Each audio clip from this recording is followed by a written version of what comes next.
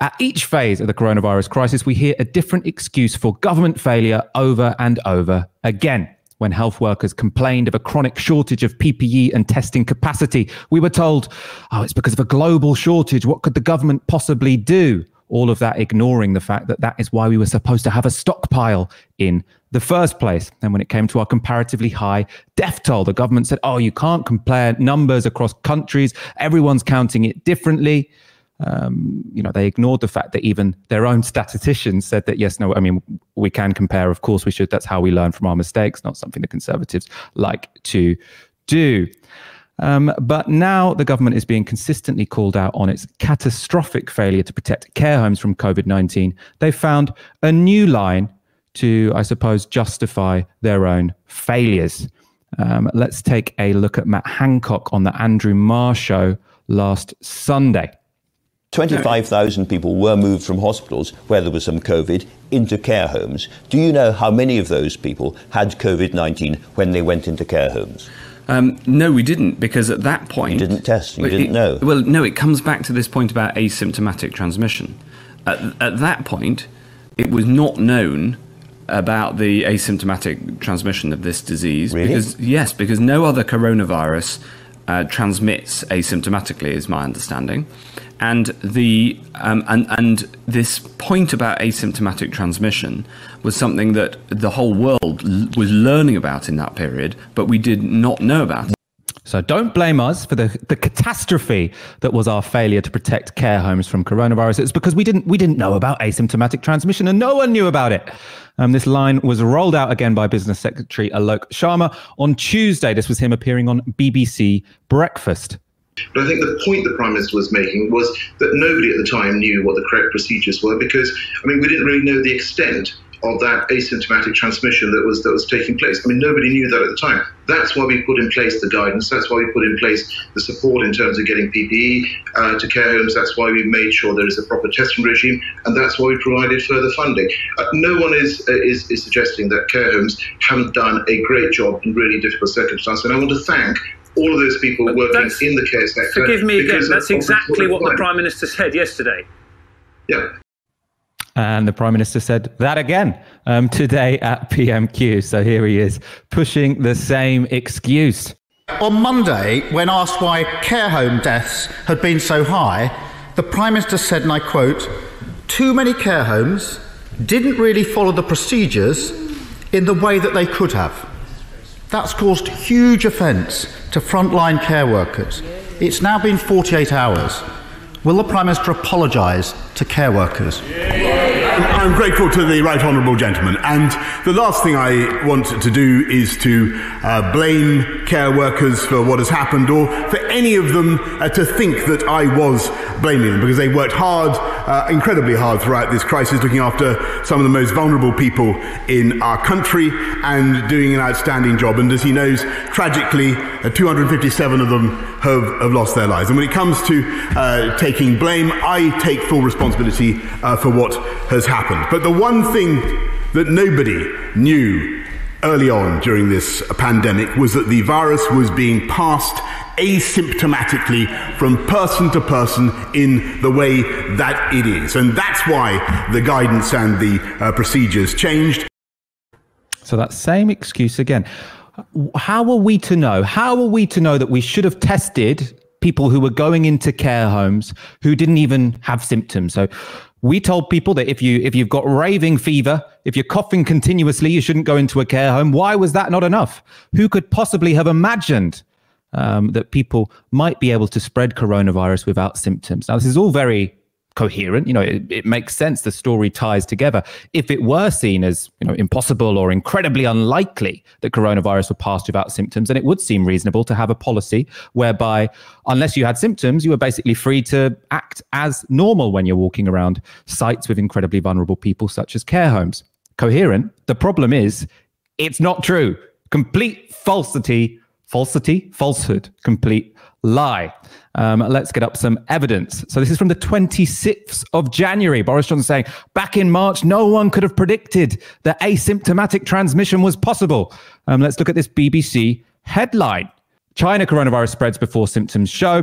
And then a new coronavirus that has spread to more than 2,000 people is infectious in its incubation period before symptoms show, making it harder to contain, Chinese officials say. So the article there goes on to write, in humans, the incubation period during which a person has the disease but no symptoms yet ranges from between 1 and 14 days. Without symptoms, a person may not know they have the infection, but still be able to spread it. Now, this isn't, some tweeter, some person with foresight on the, the dark corners of the epidemiological web. This is the BBC in January. Boris Johnson now saying no one in March could have possibly predicted there was asymptomatic spread. You might say, oh, but that was the Chinese officials. That's what they understood. Let's go to German researchers who were saying exactly the same thing at exactly the same time. So this is the 1st of February. And this is an article from CNN. German researchers found that the virus was transmitted by people without symptoms in 5 instances in one cluster of people, from a parent to a daughter, from that daughter to 2 colleagues, and from one of those colleagues to 2 other co-workers. There's no doubt after reading this paper that asymptomatic transmission is occurring, said Dr. Anthony Fauci, director of the National Institute for Allergy and Infectious Diseases. This study lays the question to rest. So you had Boris Johnson there say, no one in the world understood that that coronavirus could spread via asymptomatic transmission. You've got there the director of diseases in the United States. He's saying, there's no doubt this is obviously happening, and that was back on the 1st of February. You could say, if you want to give our government the benefit of the doubt, maybe they're so parochial that they weren't paying attention to what was going on in China, Germany, or the United States, even if it was written on the BBC website. Again, this falls down. We can look at this excerpt from Sage Minutes on the 28th of January. Obviously, Sage is the group of scientists that gives the government advice. So they write, there is limited evidence of asymptomatic transmission, but early indications imply some is occurring. Now, some is occurring, or you might say it's still saying it's not conclusive. We don't 100% know that asymptomatic transmission is occurring. That seems to be what Sage is saying. But the reasonable response there would be to say, if it's possible, let's err on the side of caution. If we think it's possible, we should act as if asymptomatic transmission is taking place. And indeed, that's what Yvonne Doyle, who's medical director of Public Health England, told MPs on the 26th of March. At the start, you said that you could pass on the virus when you are asymptomatic for potentially up to 5 days. Does that mean that today NHS staff are likely to be passing on the virus to their patients? So, Chair, this is something we're learning about. In theory, people should, when they're incubating viruses, they can be infectious. We still have to chart the nature of this virus and how infectious it is and at what point. So we're working here on first principles that it could be, and that's a precautionary principle.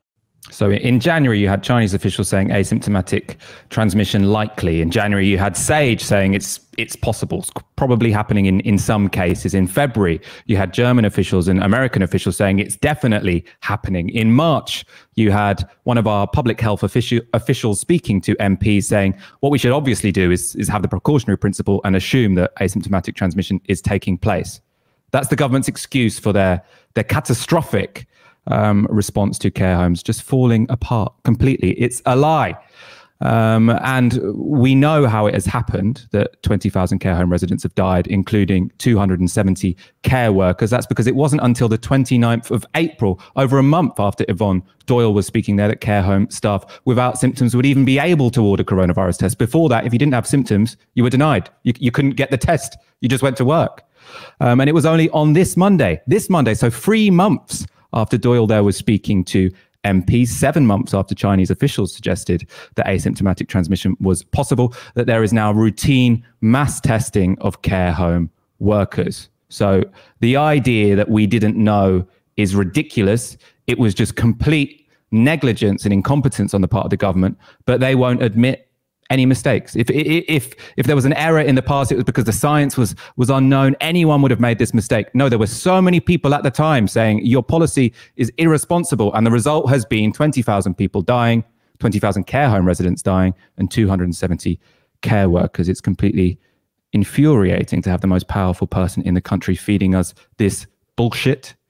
Newsnight have been excellent on this because they've done a lot of profound investigative journalism on how vulnerable patients were released without being tested into the care home sector, which seeded the sector, which obviously is full of people who are very vulnerable, were older people with underlying health conditions. And that has, so the normal, in the last few months, the normal death rate you would expect is about 6%. 6% in these last few months would normally, the 5-year average, have died, but actually 13% have died. So that's, as I've said, 1 in 14 have died directly because of the pandemic in care homes. And that's why, you know, there's evidence as well that when you've got a pandemic raging, when an epidemic raging in the care home sector, that can then trickle out into the community as well because of care home workers. My worry is that already, you know, we've seen with the likes of Dominic Cummings and, you know, Labour have not put their foot on the accelerator there and demanded heads roll on these issues. And I think when Boris Johnson, I mean, and it was always going to happen. I mean, if we remember back in the crash, what the Tories very cleverly did is they took a crisis which was caused by the banks and the banking system and their political supporters and the economic system overall, and they displaced it onto vulnerable people, benefit claimants, recipients of the welfare state. The argument was, we'll just reframe this and say the reason we're in this mess is because Labour spent too much money, and that money went to people you shouldn't like. They're lazy, feckless people, and we're going to cut, and the cuts are going to fall on their backs. There's been many, many failures in this, you know, from PPE, lockdown too late, terrible messaging and so on at the beginning. But the seeding of care homes in which lots of older people with vulnerable, you know, with underlying health conditions, was a deliberate, catastrophic policy by the government, and they should not be allowed to displace blame like they displaced blame in the financial crash. We've got a tweet from Andy Walker, who I assume is a different Andy Walker to my cousin, tweeting on the hashtag Tisky Sour. The government appears to lie at will and no one picks them up on their mendacity. What is the media actually for anymore? Which is actually a good point. If you look at the sort of the timeline I just gave you there, which was Matt Hancock said this lie on Sunday. It was said again on Tuesday, and now Boris Johnson has said it in Parliament on Wednesday. Now, you would have thought that, you know, on Sunday, someone would have picked that up and said, no, actually, this is complete bullshit. People did know that asymptomatic transmission was occurring back in January. They had confirmed it by February. And even your own advisors were pretty, you know, certain that we should be acting as if it's going on in March. Yet it seems that it wasn't until today that this really got picked up by the mainstream media. And so the Conservatives have had days to sort of push this lie. It's kind of maddening, right?